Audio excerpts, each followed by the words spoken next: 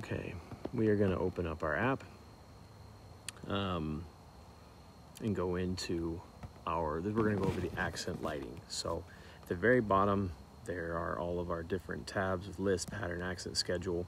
You hit the accent tab, it'll start to pop up, and you have to look where your zones are, and you'll get a light that's blinking. So you can see that light. What I'm doing right now is I'm moving it, along in the order that I want it to be. So I can move this along till I get it right on a corner of the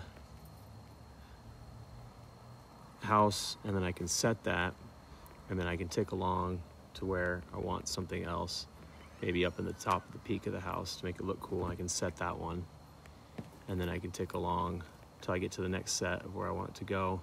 Set this one down in the corner too, and I can set that. And you can just go along. You can set them whatever distance you want. Obviously, it's easy to go in and manipulate the lights to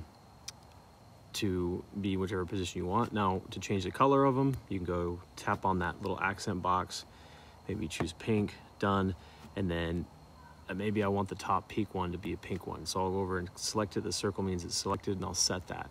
So that's pink up there, and the rest won't be. And I'll go along, tick along, and I want this one over here to be pink too. And so, well, now I'm tired of that color, so I want to go green. So I'll do a green one, and I'll go and I'll set it right there on that corner. So you can literally go through and select each individual color you want. Now, most people won't go that in depth. They'll just set up their accent lighting. But as you can see, I can just click each light that I want to save. And these are typically, like for a pattern, if you want to zone out that top part as green, if you're a Seattle Seahawks fan. Now you want this other section to be blue.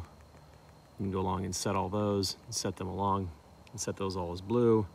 And there you can get like custom patterns, you zone out your house and custom designs and things like that. And then you'll go to your save tab, and you'll just save it either in your accent category and save whatever name you want, hit save.